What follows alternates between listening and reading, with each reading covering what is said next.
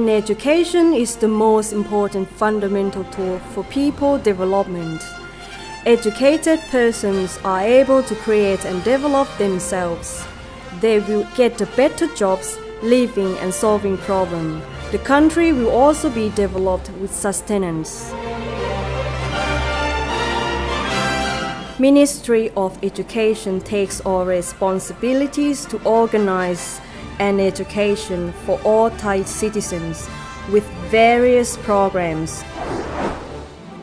Therefore, the Institute of Distance Education was created for organizing distance education programs.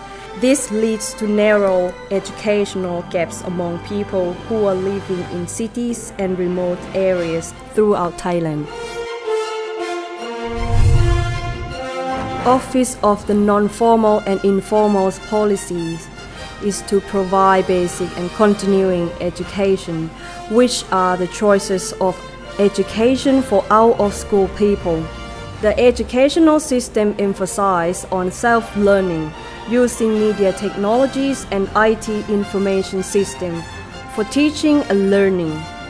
The service system is unlimited time and places for both in Thailand and abroad, as stated in philosophy, give an educational opportunity for life quality development by distance education.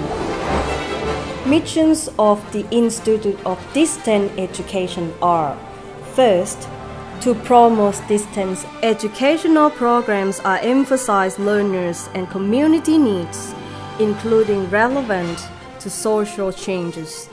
And second, to do research, develop curriculum, produce teaching and learning media in form of printed material and electronic media, measurement and evaluation.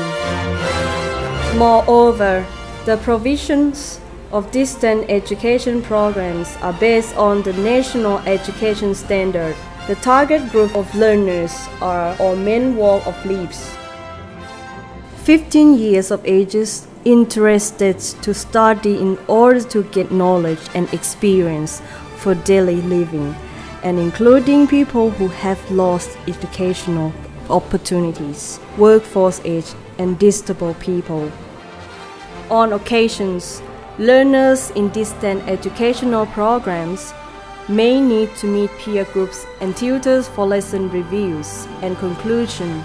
This will be made by learners and tutor agreement.